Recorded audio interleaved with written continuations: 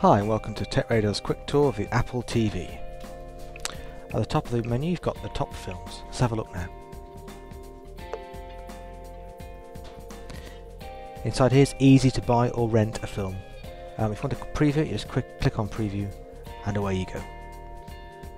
I'll just click back to the menu now just to show you how it loads in. Back in the menu, if I go down to movies, here's the full list of movies that Apple offer. Click on Moneyball. Here you get some information about it and you can preview the film. Across the top you've got different options. Genius, we don't currently have any recommendations there. We've also got genres, which is a different way to search for films. All the popular genres are here, like kids and family and horror. And you get the top rentals inside each genre.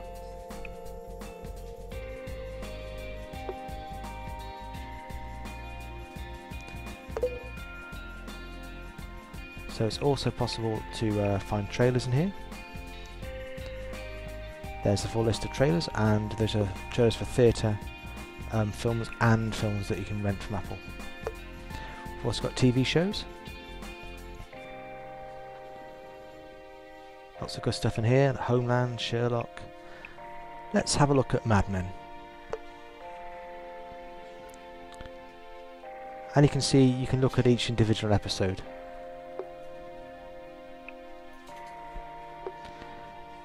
Now the music options work if you've got iTunes Match connected. I don't have that connected at the moment, so I'll move on to looking at computers. This is my Mac that's on the same Wi-Fi network. My music collection. You can see what else is in here. If I had any music videos, they would appear in the music videos section down there. But I don't have any, so let's get back and look at settings.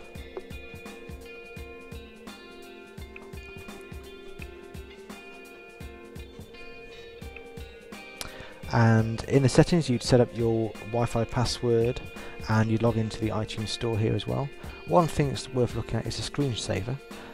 It's pretty nice. There are various effects you can apply and choose here. Let's go for reflections. Then if you go back up we can choose what we're looking at. The National Geographic photos look lovely and we can preview them.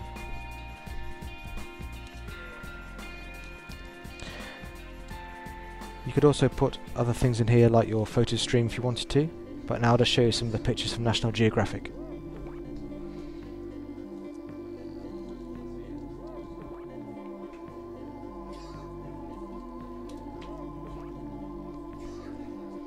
As you can see, they look absolutely fantastic.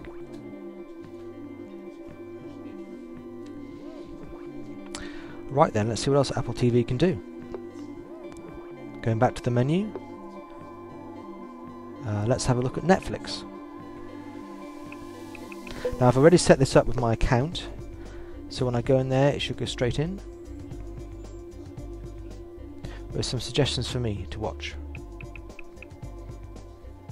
Let's go down to new releases and see what Netflix has to offer. It takes a little while to access the servers, but once it's there, we can see the new releases from Netflix. There's a 1 month free trial and the normal subscription price is £5.99 a month. Let's have a look at what else we've got. Major League Baseball TV. Now you have to watch these live, so when I go in here, yep, there's nothing actually on at the moment. There's also a trailers option. It's just another way of accessing the trailers we saw before in the movie section.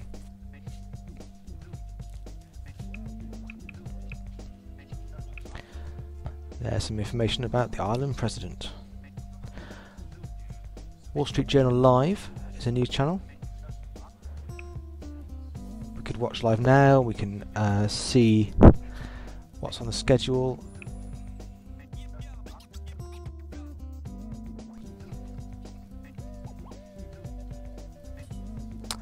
And YouTube, of course, wouldn't be complete without YouTube. You can see what the feature videos are. Let's have a look at the Prometheus trailer. We could also log in here with our YouTube account and get our own subscriptions. Loads pretty quickly. Here it is.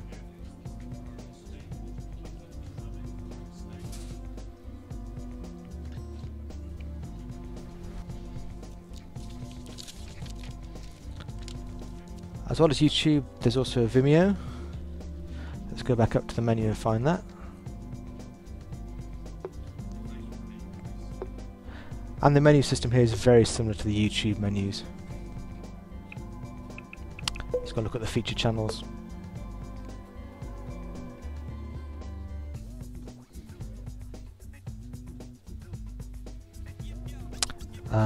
Going back up, let's look at podcasts. A quick way to get to the top podcasts is there. There's also a search option. Internet radio, of course, is supported. It loads them in. And it's all split down by category. Annoyingly, there's no way of searching here. You just have to look through the list.